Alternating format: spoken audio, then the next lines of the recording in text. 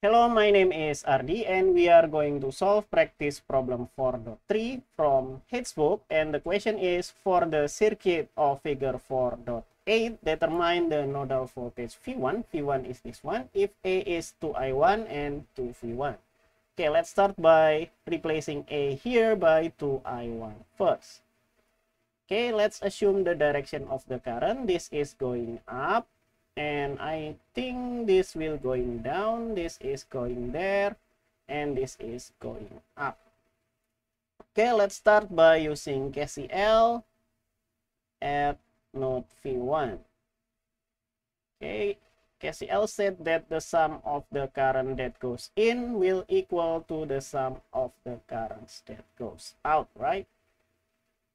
There is only one current that goes in, which is that 5 ampere. So I'll have 5, and then that will equal to this current here, that will be V1 minus V2 divided by 1, and then another current here is V1 minus 0 divided by 2. So I will have V1 divided by 2, and I think that's all for the node V1. Let's multiply both sides by 2.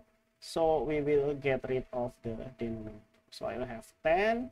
That will equal to 2V1 minus 2V2 and then plus V1. Okay, so I will have 3V1 minus 2V2. That will equal to 10. Maybe let's save this as equation number 1. Okay, now let's do another KCL, but this time at node V2. So let's do KCL at node V2. Okay, so I'll have the sum of the current that goes in will equal to the sum of the current that goes out.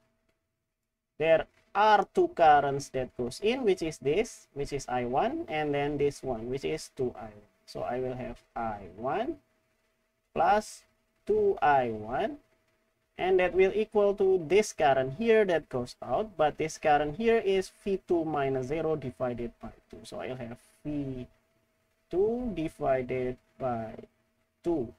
Okay, and on the left hand side I will have 3I1 is equal to V2 divided by 2, or maybe let's multiply both sides by 2. So I will have 6I1 on the left hand side and V2 on the right side.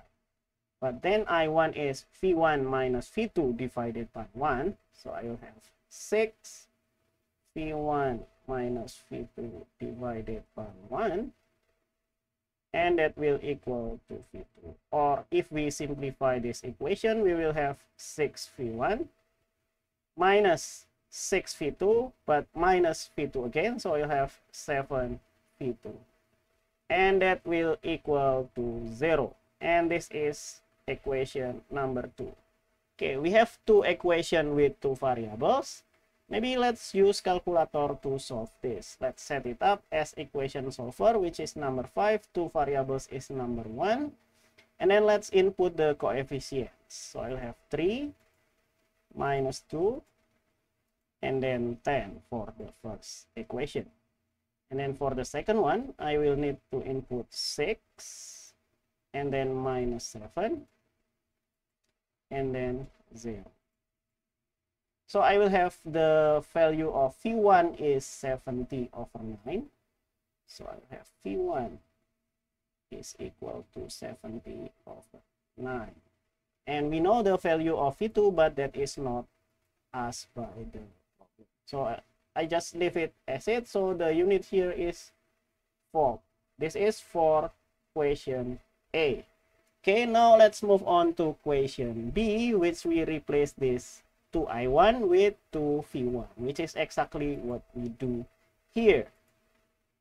Okay, let's assume the direction of the current here. Let's assume this going up, and this is going to the right, and this is going down. Let's do KCL at V1. This is, I think this is exactly the same as before. So I'll have the sum of the current that goes in will equal to the sum of the currents that goes out. The only current that goes in is this 5 ampere. So I'll have 5. Okay, don't use green. I think I need to use black. So I'll have 5. And then that will equal to this one here, V1 minus V2 divided by 1. And then plus V1 divided by 2. So V1 divided by 2. Let's multiply both sides by 2. So we will have 10 on the left hand side. And for this one, I will have 2V1 minus 2V2. And then plus V1. So we will have 3V1 minus 2V2 is equal to 10. And this is the equation number 1. Okay, now let's do KCL at V2. So this is going up. Let's just write that KCL at V2. KCL said that the sum of the current that goes in will equal to the sum of the current that goes out. There are two currents that goes in here, which is this one. So I will have 2V1 here. And then plus this current here, which is V1 minus V2 divided by 1. And then this current here is just V2 over 2. V2 over 2. Okay, maybe let's multiply both sides by 2. So all the denominator cancelled out. So I will have 4V1 plus 2V1 minus 2V2, and then that will equal to V2, and this will become 6V1, and this will become minus 3V2. That will equal to 0. Let's save this as equation number 2, and again we have two equation and two variable. Let's just use calculator.